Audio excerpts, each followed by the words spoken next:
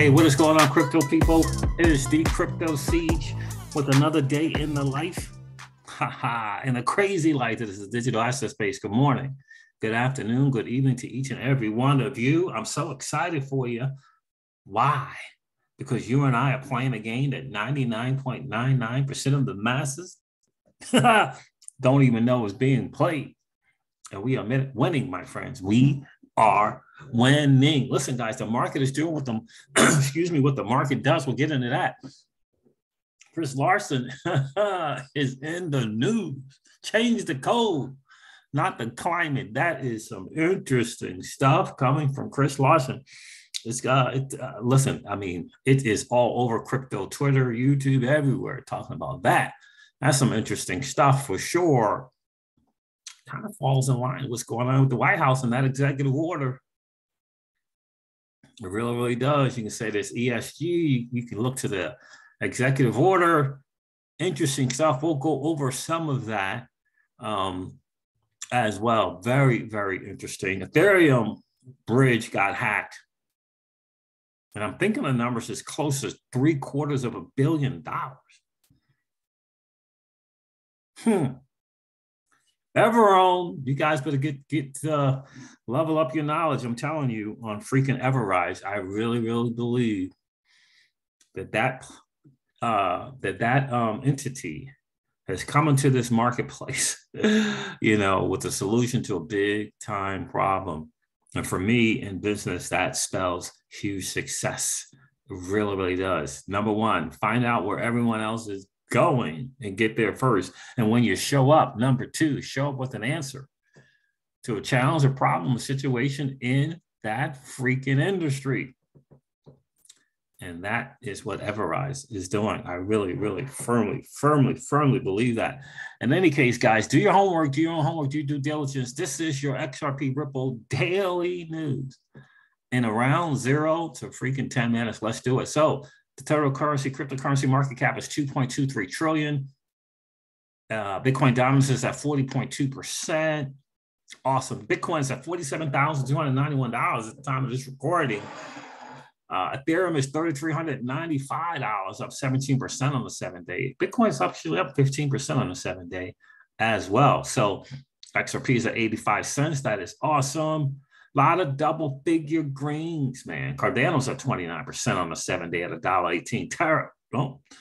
Solana is up 23% on the 7-day at $109.52. I just discovered today that Solana NFTs are moving to OpenSea in April. I like that. I have a few of those Solana NFTs. I like it. I am excited about that. Polkadot's up double figures on the 7-day, 17.5%, $22. Shout out to Polkadot. Dogecoin's up 20.3%. It's at 14 cents currently. A lot of double figure freaking greens. Shiba Inu's up 6.5% at 26,000 Satoshis. Kronos is up 18.9%. Might as well say 19% on the 7-day at 48 cents. That is awesome to see. So the market is moving. We got to get to that 3 trillion though. Got to get to 3 trillion. Polygon's up 13.7% at $1.67.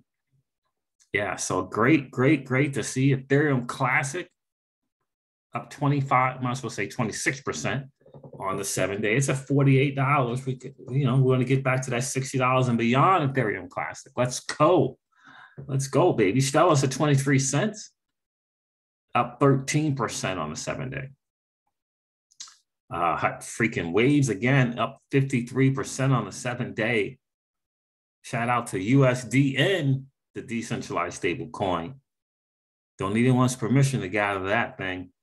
$49.34 for the Waves token. Again, the USDN is on that platform. It's their stable coin. Decentralized. Interesting to see BChain up 40%. BChain's making their moves.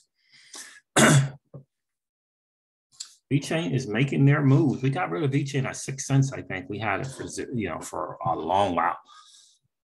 A long while. Decentraland is even up 10% on the 7-day at $2.67. Thorchain up 42% at $12.36. So it's up 42% on the 7-day.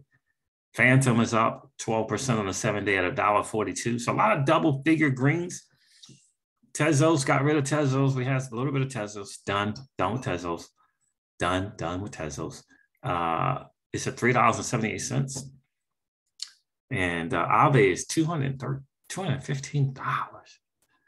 Interesting to see Aave do its thing. Up 39% on the 7-day. I mean, we got 30% gains. We got 40% gains on the 7-day. Unbelievable. ApeCoin's up 30% at $13.62. I mean, 40% gains, 30% gains, 50% gains. The market, look at Convex. Its finance is up 44.5% at $29.21. Love Convex Finance. Love that platform. I liken it to a savings account. Loopring up 52% on the 7-day and $1.26. Guys, the market is doing what the freaking market does. Zilliqa is up 128%, man. Shout out to Zilliqa and those who hold it and who held it. I hope we could create it again. I hope we created some new 1%. Pocket Network, don't know what it is, but it's up 61%. And the Mina protocol is up 25%. That rounds up the top 100, guys. Let's get into some of this interesting stuff on Twitter here. Chris Larsen tweeted this out. Warren Davidson apparently responded to it. Last year, I published an op-ed calling for Bitcoin to consider a move away from proof of work to a low energy validation method, Today, I'd like to share an update on how my thinking has evolved on this front. Warren Davidson responded to such a tweet. I think this is Warren Davidson, says this is his Twitter account. In other words, he's saying, please ban Bitcoin.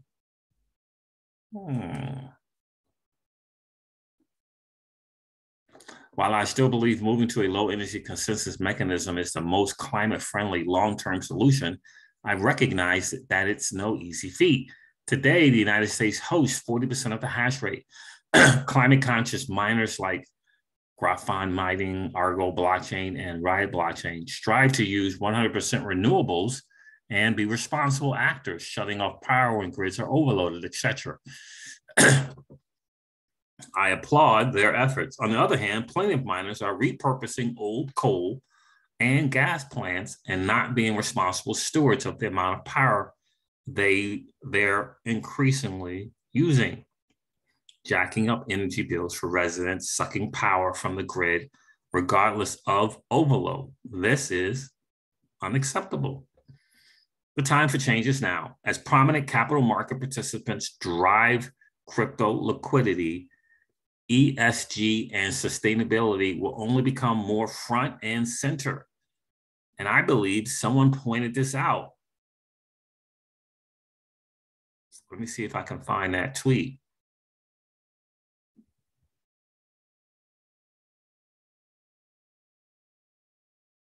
Yeah, it's right here. So let me read this again, then I'm gonna go to just briefly to this article. The time for change is now, says Chris Larsen. As prominent capital market participants drive crypto liquidity, ESG and sustainability will only become more front and center. ETH, the second largest market cap for now, recognized this early on and is very close to switching to proof of stake. So someone pointed this out here, and I think it's very important to point out. So CoinDesk puts this article up, right? The Bitcoin community is reacting harshly and incredulously to a planned ad campaign by Ripple co-founder and chairman Chris Larsen and Greenpeace USA that would push a code change to reduce the largest cryptocurrency's energy use. So there's somebody here, Eliza, reports. Forgive me, I can't say a lot. And then Baba put this out. I think this is interesting. At Baba Cugs. Does the Bitcoin community even read? This is from the executive order. The United States has an interest in ensuring that digital asset technologies and the digital payments ecosystem are developed, designed, and implemented in a responsible manner that includes privacy and security in their architecture. The United States has an interest in ensuring that digital asset technology and digital payments ecosystems are developed and integrates features and